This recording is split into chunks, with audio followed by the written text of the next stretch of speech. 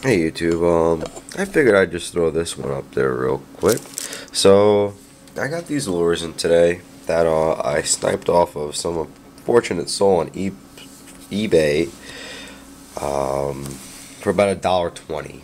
And shipping, I believe, was, I want to say $3.99. So, I snagged these guys for about $1 a piece.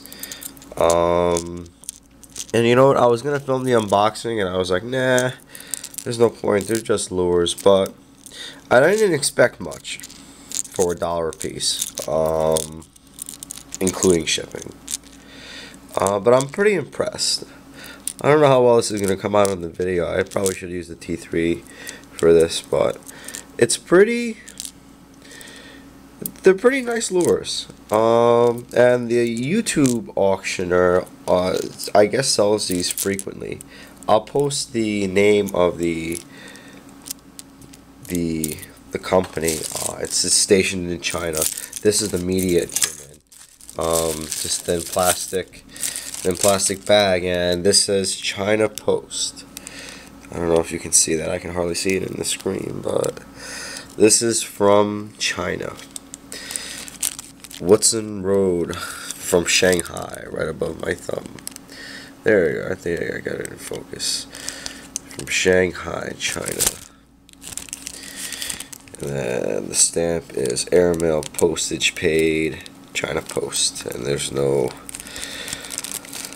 authorization number for the stamp, which is pretty cool. So they just slapped the label on. Well, it's got all this scanning information. It's pretty cool. They came in these little bags. The colors are really vivid. The lips seem very sturdy.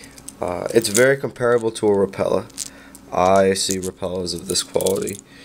There's for a good size comparison to a Sharpie. Okay, I believe these were the 3-inch models. I'm pretty sure he had smaller and bigger and different color assortments. It just depended on the auction. And I believe they also say colors may vary, but they do have specific auctions for specific lures. So yeah, I snagged these guys for about $1 a piece. They look like they're going to be fantastic. Hopefully I'll be getting some videos of these guys in action. But if you're sick of paying $6, $7 for a Rapala, these guys will do you right. Like I said, I'll post the link of the auctioneer in the comments. Look at those sparkles. It's very, and it looks like some of the paint is under the gloss, so it doesn't look like from fish biting it like pickerel or pike or whatever, or maybe the bass don't really have teeth, but they tend to scrape away the finish. This is a pretty decent finish. It's got a clear coat over it, that's for sure. But the pattern is so elaborate on the top, I really can't tell if there's a clear coat over the top, but I know for a fact on the bottom it is. But I think it's on the top as well. But nevertheless, and the hooks are pretty sharp too.